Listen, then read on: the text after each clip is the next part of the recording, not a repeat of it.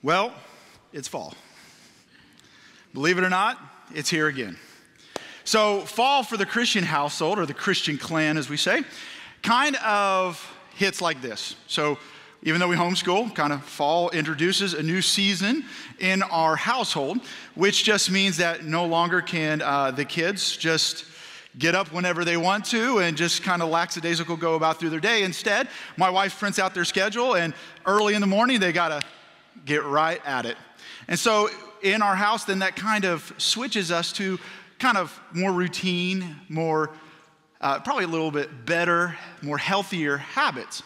So as we begin the series today, we kind of look at that because just as we know as a family, when this kind of time rolls around and we started getting these better habits, when we have bad routines in our lives, we can't expect positive outcomes.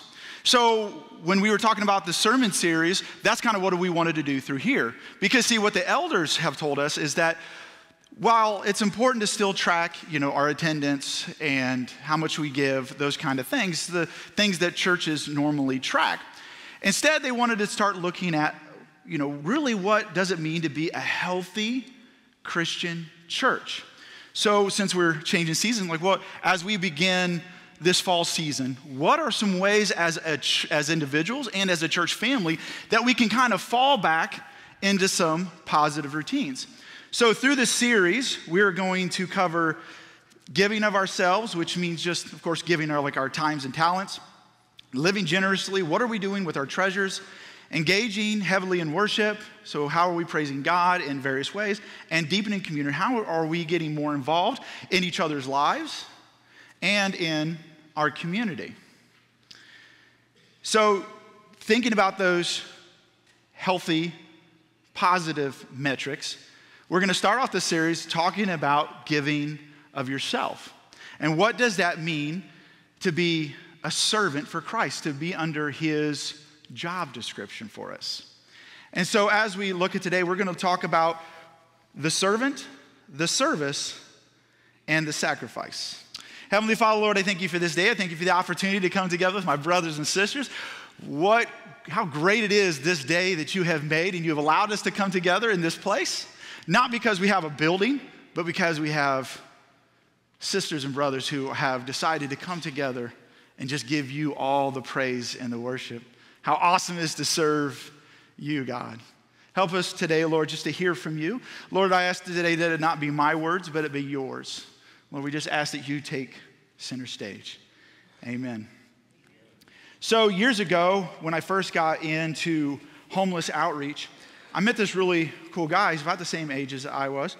And when I showed up to serve one day, we're loading food bags in the back of his truck, and I just I didn't know him well, so I was kind of doing the normal, the normal conversation stuff, and I just asked him, hey, what is it that you do for a living?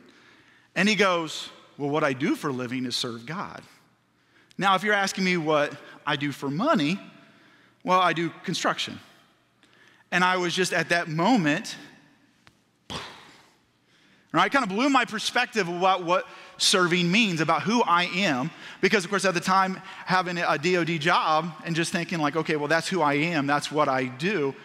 At first, don't get me wrong, when he kind of says that, I was kind of taken aback, who are you, kind of thing. But when I thought about it later, I thought oh, well, man, how affirming is that? And as a brother, he was kind of calling me on the carpet saying, and that's not really what your job description is. So forward to today, me being an outreach minister, all my job really is, for the most part, I get to come up here and preach to you every once in a while. Thank you, appreciate that. But I also essentially just try to open up opportunities for us to engage our community on a deeper, maybe more focused level. Really, it's about to get the Sunday seats out into the Monday streets. So how do we focus? How do we serve better? How do we engage on deeper, more powerful levels? So how do we get more organized? I think it's about looking at that job description, because I think outreach can be done wrong, right? Because it can kind of be haphazard. It can kind of be insensitive at times. So how do we really engage our community on a deeper and a more abiding level? Because see, our job description as Christians is to serve others. It's really that simple. I think at times as a faith family, we try to make this a lot more complicated than it has to be, right? But it's not. It's all about serving others. And some of you guys do it incredibly well. So we're going to look as a kind of cornerstone to the sermon today. We're going to look at Luke 9:23 through 25. It says, if anybody wants to follow me, let him deny himself, take up his cross daily, and follow me. For whoever wants to save his life will lose it. But whoever loses his life because of me will save it. And so what we're going to look first is about the service. And we're going to look at this piece, deny myself. And what does that mean?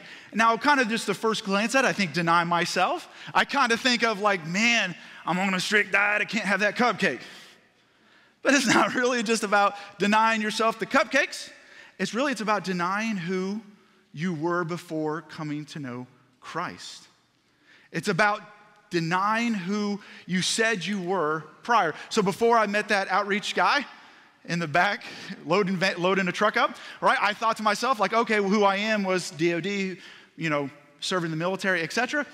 But then after meeting him, I go, man, that's not really my job description, is it? It's all about serving God, denying of myself. And essentially that just means that no longer are we the Lord of our lives, but we proclaim who the Lord is, amen? And when we have that job description, it takes the focus solely away from who we are, solely from the self, and moves it to focusing on Jesus. Essentially, this is going to be kind of a tidbit. You go ahead and tweet this, Instagram, whatever you got to do. Forget about me and focus on thee. Forget about me and focus on thee. And to deny ourselves, when we do that, when we take the focus away from me and put it on thee, then we get to deny ourselves, and then we get to walk out three important things: humility, patience, and love for others. These are representations of who we are as servant, who God is calling us to be. Scripture is really clear about this because you read it over and over and over again. It talks about we're supposed to be meek servants. We're supposed to be humble ourselves for the service, to be servants. And there's a lot of times, I think that, even, of course, being here on staff, being a minister, sometimes those things kind of get mixed up a little bit as far as your job description, because people will go, oh, you're a minister, or you're a pastor, and they kind of take a deep breath. Remember in the military when I was talking to one of the other chaplains, they knew you were a Christian, and they'd kind of like a soldier would come by, he'd actually say a cuss word, and he's like, you know what I mean, kind of deal, and he goes, oh no, I cussed in front of a Christian, and like I could smote them or something. Like, smoted, and they're just gone. Right, but that's not really what it's about, right? God has given, sure, us a position and it's a job to do, but it's the same as anybody else. Because there's no greater or lesser value within the kingdom of God. If you're a minister, you're a minister. So right now, we have 6 full-time staff, 7 part-time staff, and does everything from like preaching to worship to kids ministry, all the way from cleaning the bathrooms. But one's not less important, because trust me, you would feel that if you walked in and the bathrooms were dirty. I would probably hear about it. So there's none that is lesser or greater. All are called to do a positive work. Because see, once you accepted Jesus as your Lord and Savior, then your job description has changed and you become invaluable to God's kingdom, amen? Invaluable to God's kingdom. I want you to go ahead and turn to your neighbor and say, hi, minister. You guys are not doing this with a lot of Christians. So, hi, minister. All right, next, I want you to look at your neighbor, and I want you with a little grandiosity in your voice and go, I'm valuable. Come on now, go to the other person, I'm valuable. But I want you also to look to your neighbor, and I want to say, you're valuable. You're valuable. There is no one lesser. So I think a lot of times, we have our 2 lead pastors on staff with Bill and Gary. And let me tell you, from a personal walk with them and getting to see them on a daily basis, both of them are what I would call servant leaders, right? They lead through service. And it doesn't have to look back. You can look back at our Hawthorne Day of Service, and both of them were out picking up trash, raking mulch and leaves and limbs, and power washing the side of a building. Now, I'm assuming that if we go and look at the job description that the church gave them, I'm going to assume any of those things are probably not on their job description, right? But they're still out there they're still being those servant leaders. So that is what we're called to be. And they kind of exemplify what we would see in 1 Peter 4, 10 through 11. Just as each one has received a gift, use it to serve others as good stewards of the varied grace of God. That's so awesome. If anyone speaks, let it be as one who speaks God's words. If anyone serves, let it be from the strength God provides, so that God may be glorified through Jesus Christ in everything. To him be the glory and power forever and ever. Amen? There we go. Everybody's starting to participate today. I'm gonna like today. All right, so everybody has a job to do. Everybody has a job description. So when God paid the ultimate sacrifice and you came to know him as your Lord and Savior, he said, okay, I'm gonna take the job description that you have made for yourself, that you have written up, and then I'm gonna give you a brand new one. A one that just speaks about how do we go and serve others. Because everyone is given gifts and talents. So I'm gonna bug you one more time. I want you to look at your neighbor and say, you need me. Come on, conviction, you need me. But I also want you to look at your neighbor and I want to say, I need you. Oh, we got that humble part in there, and I got some good looks in there. That's good. Wish the online camera could see some of those. You guys are precious. All right, so when I talk to some of, when I talk to single people, and they're asking for any kind of advice, and I said, if I was single again, then the one thing that I would look for is somebody who serves the church on a regular basis. And this is pretty simple, right? I mean, it's common sense. Somebody who serves the church on a regular basis was probably going to do really well serving a spouse and serving a family. And it's kind of what a lot of times, hopefully, I'm going to be able to instill in my kids. And so when I was new to the faith, I didn't quite understand this, but see, I just got lucky, right? I got my wife who was already serving the church for many years. Really good parents who kind of showed the value of service, and she kept that going. And when I met her, she was already in that process. And I benefit from that greatly because of how well she serves our home. And if you don't know all the things she do, I mean, she does a lot, and she's incredibly smart. And when she's serving, she's never looking for, like, where's the glory and honor in all of this for me? She just does so each and every day humbly. Because as a pastor's wife, there's no parades. There's often not a lot of recognition when it comes to being a pastor's wife. She carries a ton that a lot of people don't see because she's got to put up with me to begin with. Yeah, that's right. You can laugh because that's true. Then she puts up with my hectic schedule, and then she puts up with all the drama that goes on behind the scenes. The days that I'm frustrated, the days I'm scared, the days that I might not want to be a minister anymore. And she sits there and she talks me through those things, and she loves on me. She serves well. When we talk about that new job description, we talk about that. What does it mean to serve well and to serve humbly, patient, and with love? And in Mark 10, you have brothers James and John. Oh, pardon me. Appreciate for that water break. James and John both approach Jesus, and they're asking him, say, hey, like, really, he goes, who is going to sit at your left and right in heaven? Like, we want that job. And Jesus just goes, listen, if you want those kind of honor, you're going to have to essentially pay the same kind of, you're going to drink, he says, drink from the same cup I do. In other words, pay the same way I did. And then when the other disciples heard James and John trying to, like, politic and, like, trying to get on the good side, they all surrounded James and John, and they started this big argument. And then Jesus calls them and sets them aside, and in 42 through 45 says, Jesus called them over and said to them, you know that those who are regarded as rulers of the Gentiles lord it over them, but it is not so among you. On the contrary, whoever wants to be great among you will be a slave to all. That's a heavy dose of reality right there. For even the Son of Man did not come to be served, but to serve and to give his life as a ransom for many. So here we go. The King of all kings, Jesus, is telling his disciples, listen, you're calling me teacher, you're going to call me Lord, but I didn't come to be served. I came to serve as a ransom for many. So that's where we sit in our job description. We go, well, where are we at in this job description? Is that we do not sit around and hope to be served, but instead, we move to be served. Serving is all about Jesus. Being a servant is solely focused on Jesus. Serving is not about who you are. It's about who Jesus is. That's all right. You can participate today. This is a full participatory mode right here. All right? All right? Serving is not about who we are, but about who? Jesus. I like hearing the name Jesus. It's about who Jesus is. It's about denying ourselves and carrying that servanthood and that job description out in service.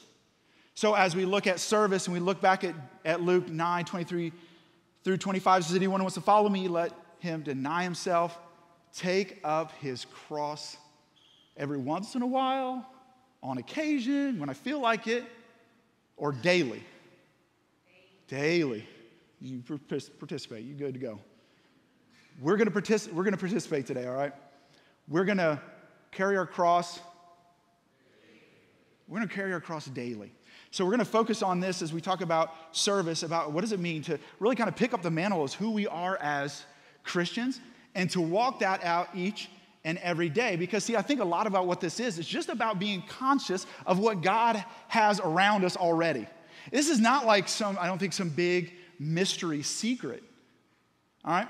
I think it's all about just, like I tell my boys all the time, it's about just lifting your head up every once in a while and then just actually taking a look around and looking at the needs of others, because it's pretty easy to see. And a lot of you do a fantastic job about that, because I hear so many stories about like, well, I know someone so needed a ride, or I know somebody needed a meal because they're having surgery, or so-and-so just needed a little pick-me-up, a little attaboy, a pat on the back, needs some words of encouragement, and needs some prayer. And you guys are fantastic about that, about just going and just being aware, because, see, service is about making a conscious decision to be conscious of others. Pretty simple stuff. Just being conscious of other people kind of opens this door, right? It's about just seeing who is already in your perimeter and engaging in the ways that they need, not the way we need, but about the way that they need. This is the service. So what does it mean to have that service every day? Well, I think it's pretty simple, because we have Matthew 5:13 through 16. It says, you are the salt of the earth, but if salt has lost its taste, how shall its saltiness be restored? It is no longer good for anything except to be thrown out and be trampled underfoot, under people's feet. You are the light of the world. A city set on a hill cannot be hidden, nor do people light a lamp and put it under a basket, but on a stand, and it gives light to all in the house. In the same way, let your light shine before others, so that they may see your good works and give glory to your Father who is in heaven. Amen? So we get to be a servant for this job description through service. And it's all, a lot of times what it is, right? It's about being the salt and the light to a dark and tasteless world. Because we have to ask ourselves, I think, a poignant question when we're talking about service. Do we just sit in church on Sunday to try to be tasteful, but then head to work on Monday and be tasteless? Because the trick is, when we walk outside those doors, do we stop being the church? No. That would be shenanigans. There'd be no reason for all this. All right? We walk out of these doors and we go and be the salt and light to the world, because that is the job description. That is what God is calling us to. That is the service. Galatians 5:13 through 14 says, for you were called to freedom, brothers, only do not use your freedom as an opportunity for the flesh, but through love serve one another. And I love that word opportunity. When I'm seeing that word opportunity, for the whole law is fulfilled in one word, you shall love your neighbor as yourself. But I love this whole aspect of opportunity. Because, see, I think God opens up these opportunities, and we get to make choices each and every day. We have the opportunity to fall back into the old job description, or we have the opportunity to engage in the new job description, right? And go out and to serve others. We have a conscious choice, and we have to be conscious about those. So as you walked in today, you're going to get to make a conscious decision when you leave here today. So there are 9 tables set out in the lobby. And at each of those tables, somebody will be there to greet you. And there are different serving opportunities. We're going to kind of go through there, because I think a lot of times as a church, we just kind of tell you, like, hey, here's a need. But we really don't kind of do a good job of telling you why the need is so relevant, right? And as part of my job as an outreach pastor is try to help laser focus people into serving. And to my advice to you, to anybody who's looking to serve on a weekly basis. If you don't do that right now, serve on a weekly basis. Just try it out. And then you come back to me and just tell me if I'm crazy or not. I am crazy, so you probably just not come to me. All right?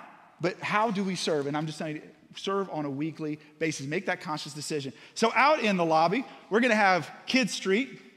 And so they're looking for people who do work with all the kids. It's an incredible time just about engaging infants through fourth grade. The why is simply because they say, studies show that if you don't reach a kid before like fourth grade, then likely they will not follow Jesus into adulthood. By fourth grade, because they've already kind of set who they are and what they've believed by the time they go into the fourth grade. So they need a lot of people who can come alongside these kids and play. And I don't know who doesn't like to go play with Play-Doh and crayons, but she has to kick me out of there every once in a while. All right, so then we also have student ministry. And student ministry is pretty simple. They're just looking for sponsors who can pour into the generation next, right?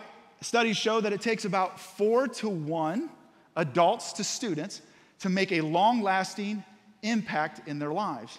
So they need a lot of people. And I don't know if you've ever seen a lot of things they do, like they're launching pumpkins, smashing cars, and I guess they're going to play paint wars tonight. Come on. If you don't want to be a part of that, then, come on. That's crazy. So then we have crossover sports ministry, and this is probably one of our biggest outreaches of the year. So what we're really kind of looking for is people who can come and do concession work, but who also can be coaches. So you don't have to know much about sports. I'll do my best to train you up. If not, I got Dave and Sean who will do a much better job at it. But what reason this is so important is because, especially during the winter basketball season, we got like 500 people, most of which do not come to our church, who flood the gym. Some of those people don't know Jesus. And what an amazing opportunity for you to come to serve with us and to just be able to talk to people and then just to show them salt and light. And then next we have our Hawthorne Elementary School partnership. They're really looking for tutors and people that can partner with teachers to help with any kind of assistance they need. And this is going to be exceedingly important because here's how we can engage one-on-one relationships with students and teachers in our very own community, to go and show them who Post Road is, but more importantly, who we are as Christians, right? And then we have the crew. We have Connections Ministry. And in Connections Ministry, they're looking for people who can be greeters out in the lobby. The why this is so important, because guess what? You get to be the face of the church. That's why they asked me not to do it. All right, they just asked for people that are greeting folks each and every week, especially for those who have never attended here before. How important is that first impression? So we need more people to greet people as they come in. Doug Marshall said he can't do it all on his own. If you don't know who he is, he's a big baller guy out there. You can't miss him. I think he's wearing like complete Colts attire today. Then we have the crew. The crew is a ministry that serves 65 and older and single moms in our community by doing simple projects in their house. And they're just looking for people who can come alongside them, who can help with those various projects. Promise you that there is no experience needed. That's why they let me join.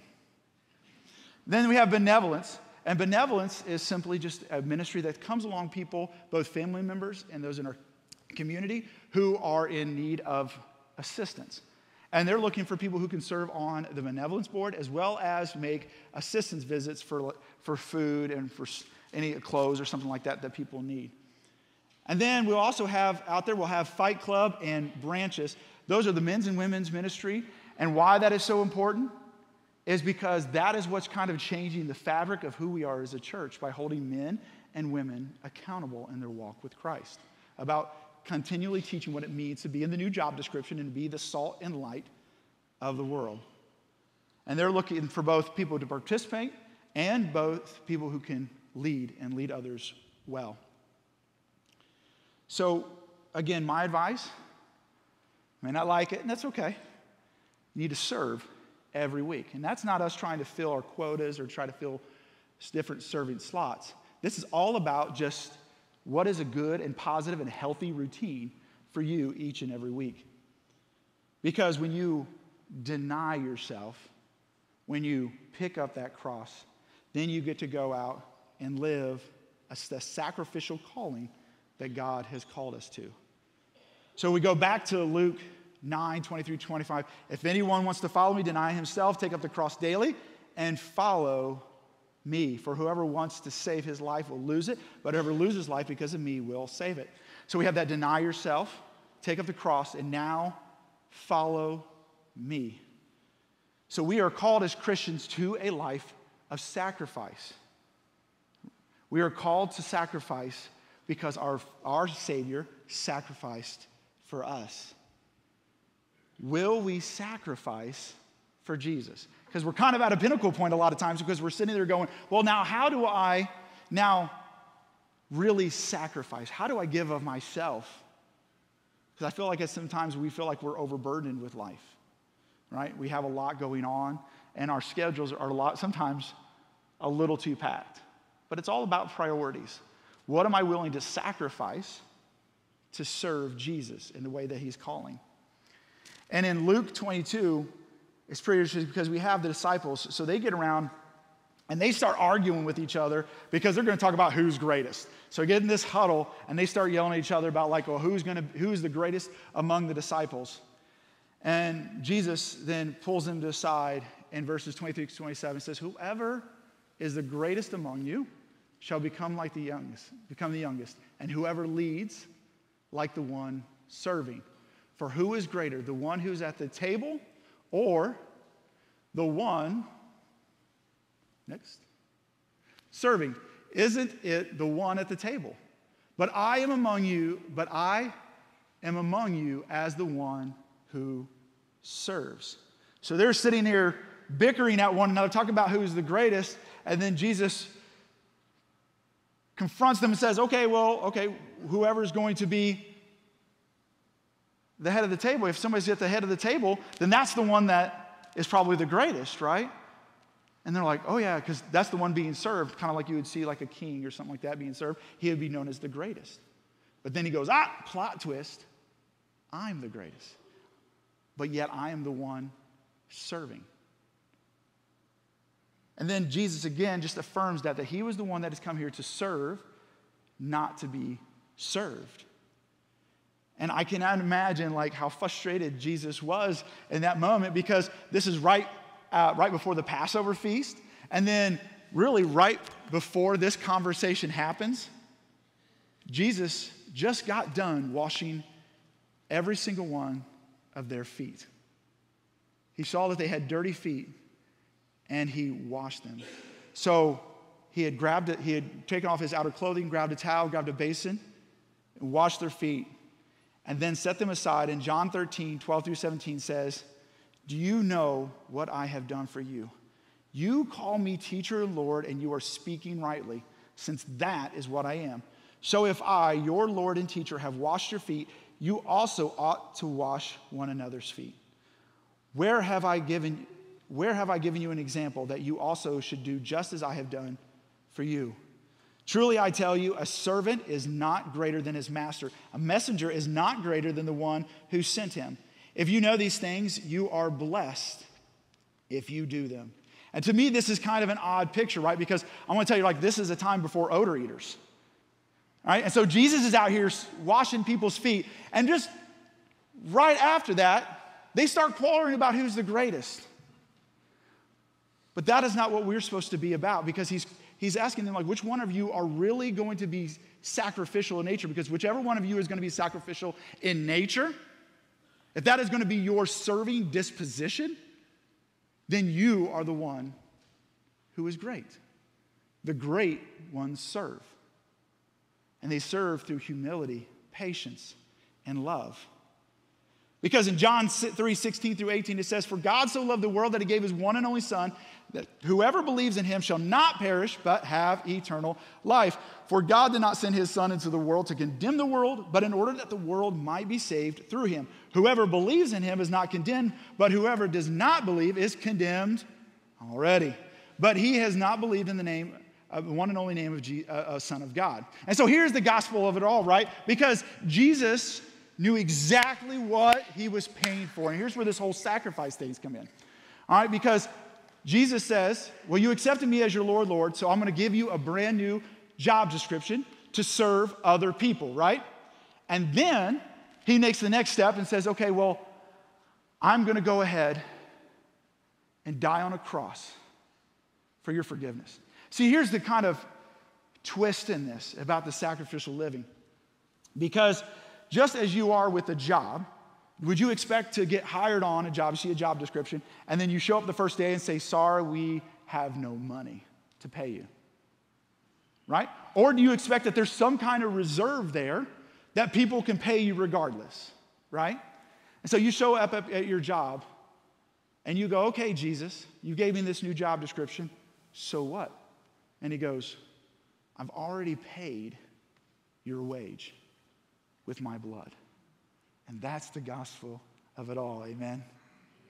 We're not done participating yet, folks. Amen? Oh, that's what I'm talking about? All right. He has already paid the wage. We just have to accept the job. So will you accept that job today? In Romans 12:1, it states, therefore, brothers and sisters, in view of the mercies of God, I urge you to present your bodies as a living sacrifice, holy and pleasing to God. This is your true worship. Whatever is worthwhile in this life takes sacrifice. Amen? If you want something really badly, if it's really worthwhile, you'll make the sacrifice. We know this in our relationships, we know this in our marriage, we know this in our work. If we want something great, there's a sacrifice that needs to be made. But we have to be the ones who do the work. Because we can either hope for a better world, or we can work to make it a better world. We can either hope for a better world, or we can work to make it a better world. Will we do the work? There's 9 tables out there that hopes you will. There's a whole kingdom out there that needs you to accept the job. So, most of you probably know Rick and Teresa Edwards. Now, you likely know of them because of their servanthood. Because I'll tell you right now, when I first started here at Post, I kind of thought that they were on staff. They were always here. But it's not really about how much they serve. The biggest impression that they've ever made onto me is how they serve. Because they do so with patience, they do so with love, denying of themselves, and making a sacrifice. Because see, what they are doing right now, even today, upstairs to the kids, up in the booth, is they're leaving a lasting legacy for the next generation. And then that's what we get to do as servants. When we accept the job description, when we pick up that service daily, and then we live in a sacrificial way, we get to build up that next generation. So I'm going to hope today that you accept this calling, accept the job description, and do the same. Because God has made you valuable. Turn to your neighbor and say, you are valuable. We need you. You are valuable because of the price that was paid for you on Calvary. So the call is today, deny yourself. Pick up your cross. Follow him. Heavenly Father, Lord, I thank you for this day. I thank you for the opportunity to come and learn more about the servant, the service, and the sacrifice. Help us each day, Lord, just to take a look around, notice others, to be conscious of needs, and to walk out our faith as salt and light. Let us not leave here today and just go back to Monday and be tasteless to this world, but rather shine your light and be tasteful so that we can show others where the hope is. Lord, you are the great Redeemer, and we give you all the glory and honor and praise because it is only through you that we have such an awesome opportunity to serve. It is only through you that we get to live out a new job description, that the old job description we can crumple up and we can throw away, and then we can just accept the new one. And what a beautiful one it is. And I thank you, Lord, for all the ways that you continue to move PRCC. Lord, please continue to work through us. Help us to deny ourselves, to pick up our crosses, and to follow you. Amen.